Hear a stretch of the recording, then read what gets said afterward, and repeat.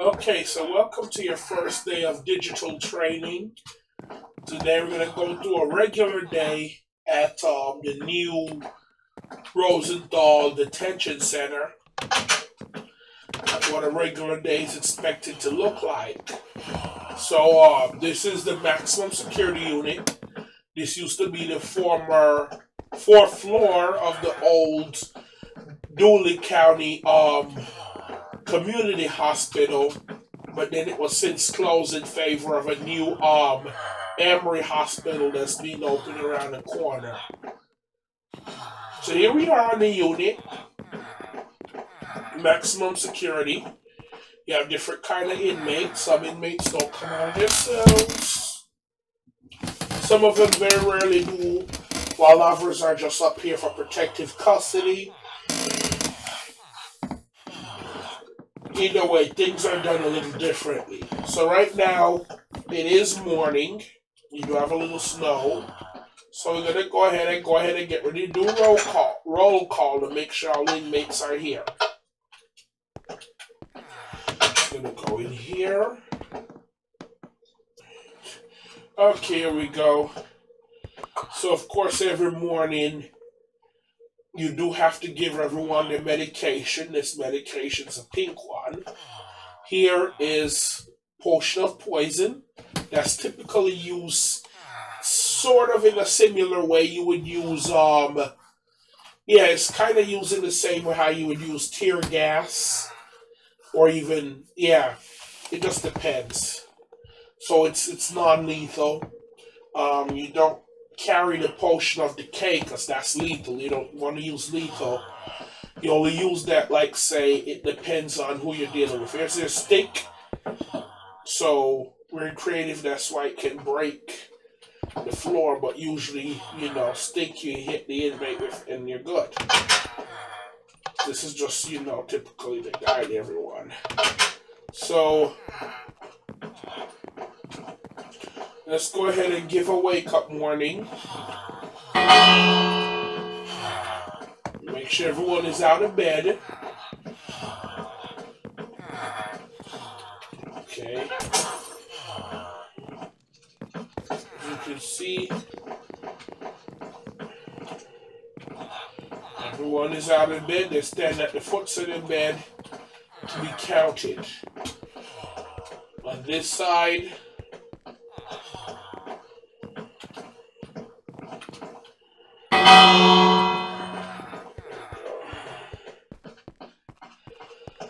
alright, so to make sure everyone's in their cell.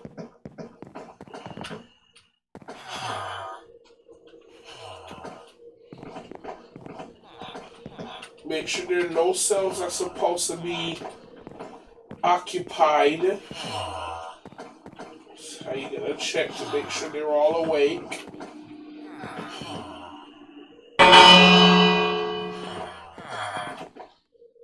Okay.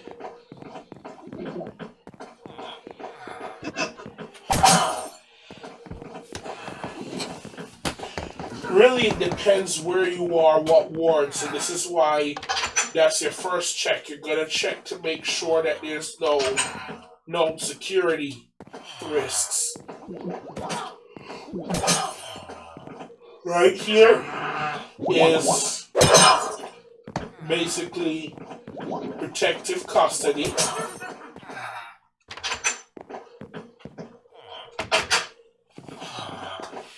So let's go ahead and turn the lights on because it is daytime. So it's time for everyone to get up, go about their regular day.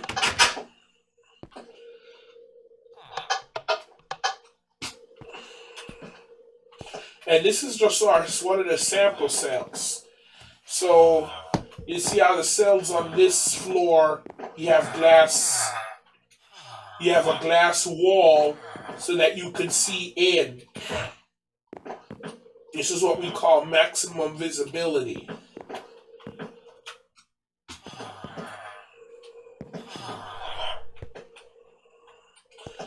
So some of these cells you'll see bars here, arranged here in bed, and that's pretty much it. Then you have bars over windows, and that's it. So let's go ahead and turn the other sets of lights on.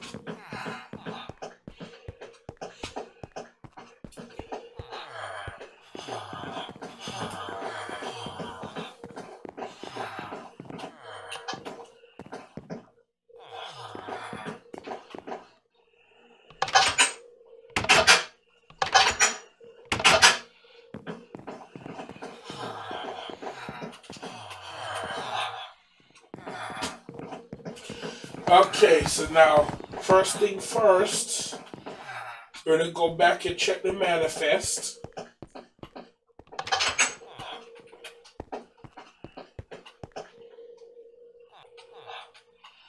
Okay.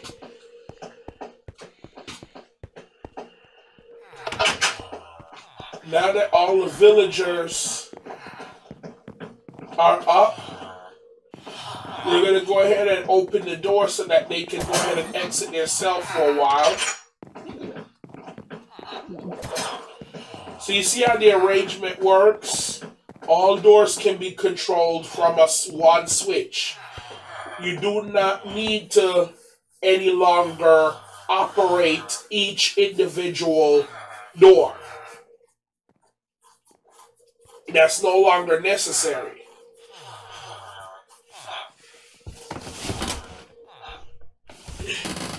All the doors can be operated from that switch at the end of the hall.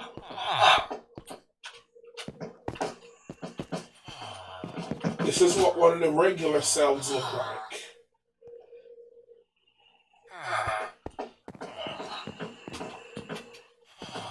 This is a uniform.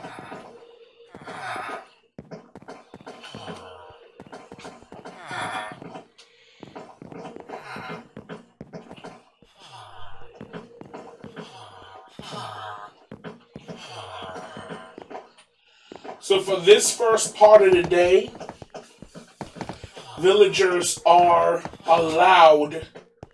So what they're allowed to do, they're allowed to wander around, so they can choose whether or not they want to go in or out or what they would like to do. One thing that is compulsory, though, is that everyone takes medication.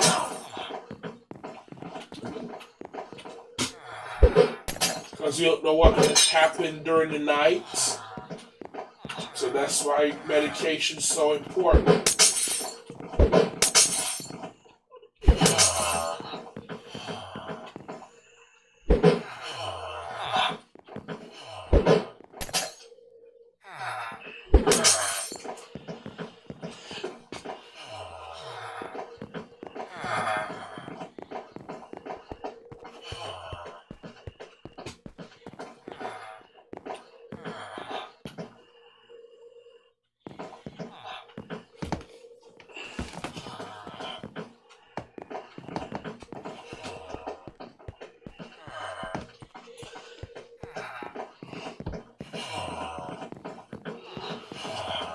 One thing I do not like about this particular facility is really the fact that it's not direct supervision.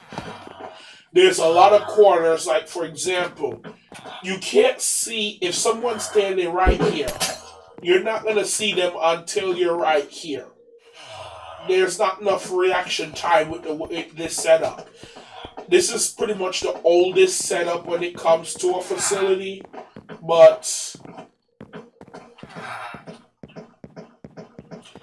that's kind of what happens. So now what I'm going to do, start searching I am going to start searching some cells. These villagers they really pack light. But then they're the green nitwit villagers, so that's why, it's part of the reason why they're here. They're not allowed to be lazy and don't want to work, and they do it anyway, so that's why they end up in Rosenthal Detention Center. The more serious ones, they go downtown the city of Melchizedek. So this jail is more regional. There are new buildings because this is converted from an old hospital. So there are new buildings being converted, built, I mean, that would accommodate more higher security inmates.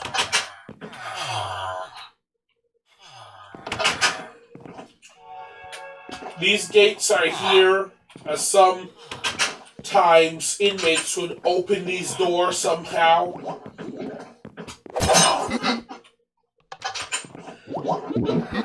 So we have an issue here.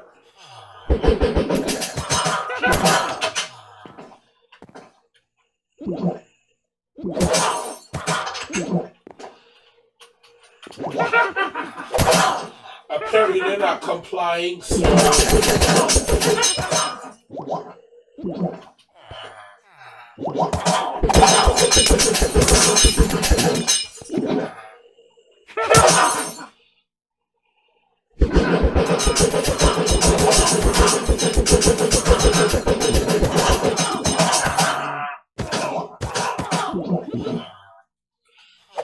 a few things I could do.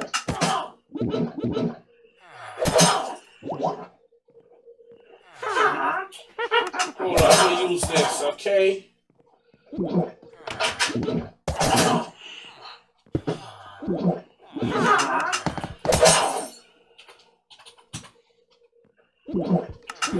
Okay, so I'm gonna send some of my winged friends in.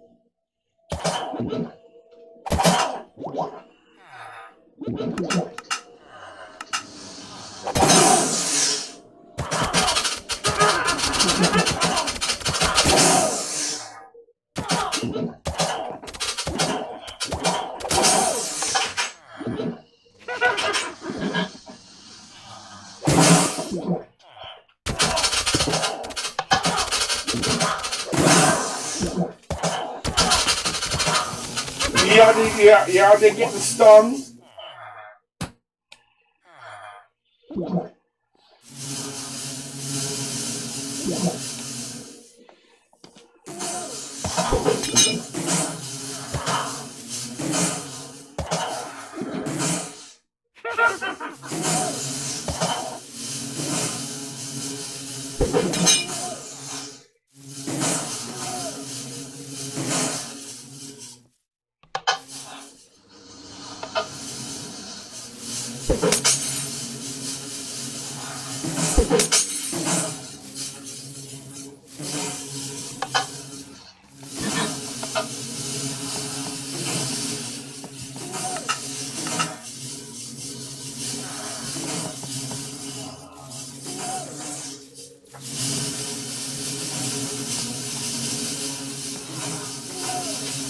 I'm gonna make it a little fun.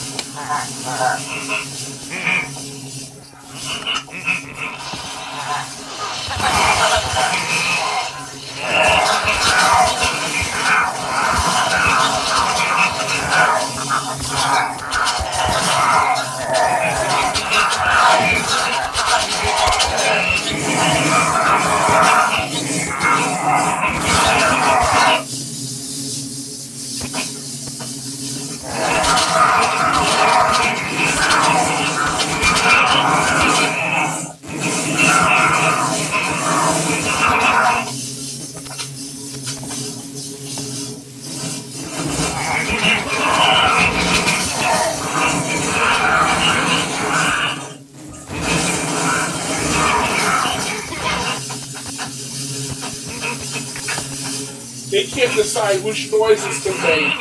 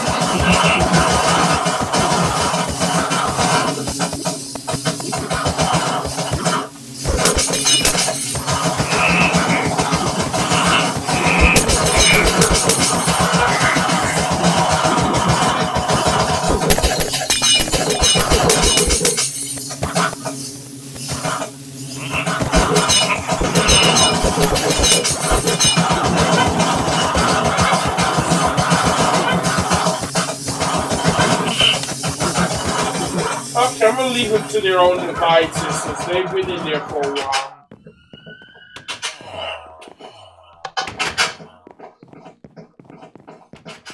Out here, much more peaceful. So now we're gonna have lockout now. Everyone is out of their cells.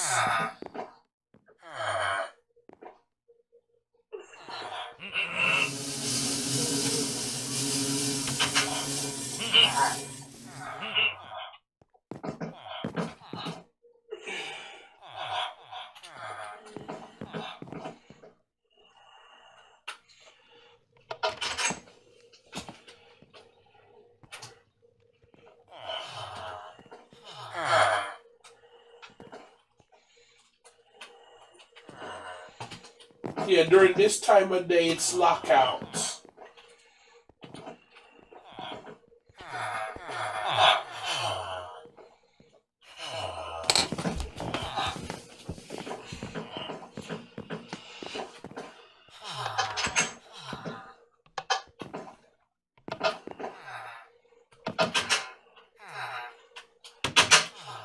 So you see how they're still back here fighting? So I'm going to have to use the lingering potion of harming or even decay. I'll have to use decay because that's the type of situation we're dealing with. You do not want to be near it.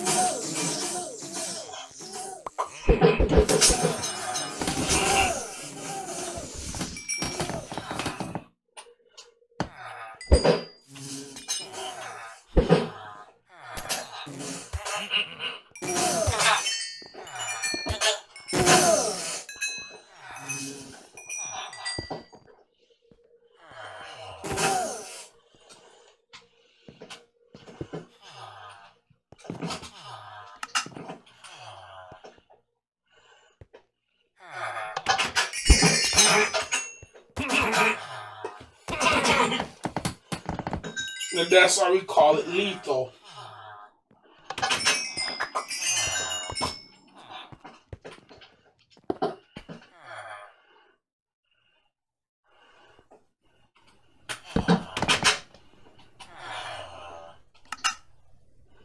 And they broke my straight chair. What's the worst mob you could think of? Probably a evoker. Yeah, that's the worst one. Worst one out there is an evoker. So if you have an evoker that's acting up, this is what you should do.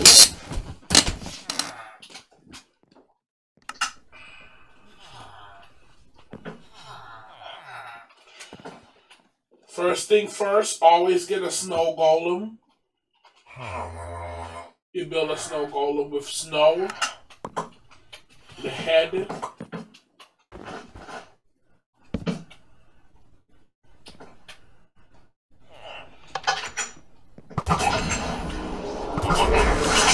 okay, so with that being said,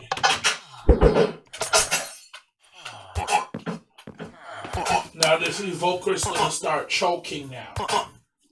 See how he's twitching violently in the chair?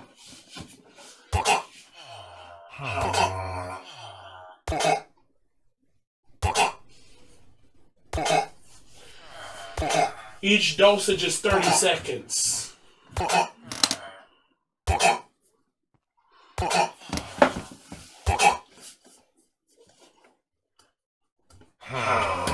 Now, if the evoker does, in fact, survive the lethal force, then you would issue a potion of healing. But if it doesn't, let's say if it attacks another snow golem,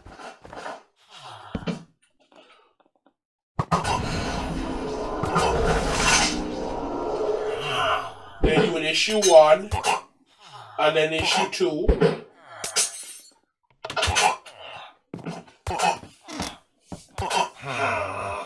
This is usually going to result in 40 seconds of the potion. The lethal dose is 50 seconds.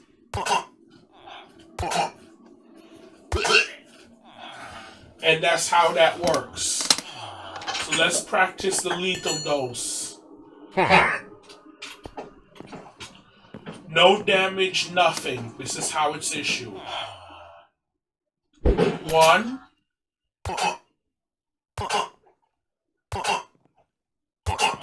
And then 2.